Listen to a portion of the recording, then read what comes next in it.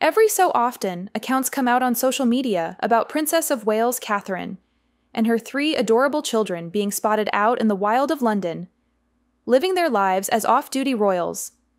Amid her in-person engagements in this month, the princess is also making time to take her children on playdates. So, it's no surprise that she was recently seen out and about by a royal fan, taking Prince Louis, Prince George, and Princess Charlotte on what can only be described as a very nostalgic day trip. Can you guys guess which any adorable place will be? This time, the group was seen on a fun pottery painting outing.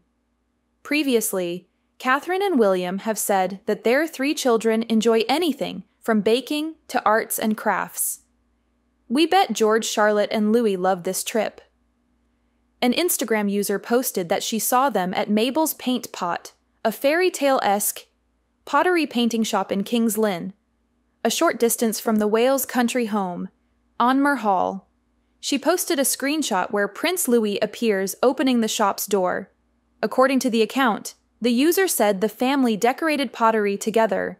They must have painted some adorable pieces. This account also described Catherine as being very protective of her children. As well as decorating their pottery pieces, the royal trio also had a go at decorating the walls, doing handprints next to one of the windows, and photos claiming to be their work have been shared online. Another Instagram user shared a photo of the Wales kids' tiny handprints on the walls of the shop. George and Charlotte have signed their name and written the date, and their ages next to their prints, showing off their impressive handwriting. The oldest Wales opted for green paint, while his sister used orange and Louis went for blue.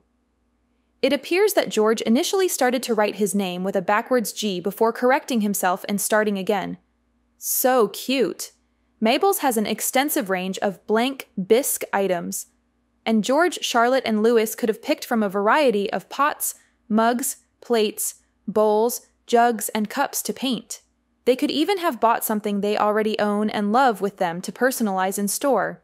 Visitors to the shop get to pick a piece of white pottery, including plates, mugs, bowls, and money boxes, which they can then paint in whatever style they fancy. Once they're done, staff glaze and fire their creations, and they're ready to collect a few days later. The family are clearly big fans of Mabel's Paint Pot, which is also a traditional sweet shop. They were once spotted in the Pot Painting Center, where people of all ages can get creative with ceramics in a truly enchanting and inspiring setting. The exterior of Mabel's looks like an influencer's dream too, with its super cute pink door and window, plus floral arrangements. It would also seem that the owner of Mabel's is just as big a fan of the Wales as they are of the crafting hotspot, as the official Instagram account contains 2 videos of the royals walking outside Sandringham House on Christmas Day. For those who aren't familiar, Mabel's Paint Pot is a hybrid venue, made up of an old-fashioned sweet shop and ceramics craft center, where guests of all ages can try their hand at decorating a mug, plate, or piggy bank, etc. Now, does anybody else really have the urge to paint a mug and gift it to a relative? Is that still a cute thing to do when you're in your 20s?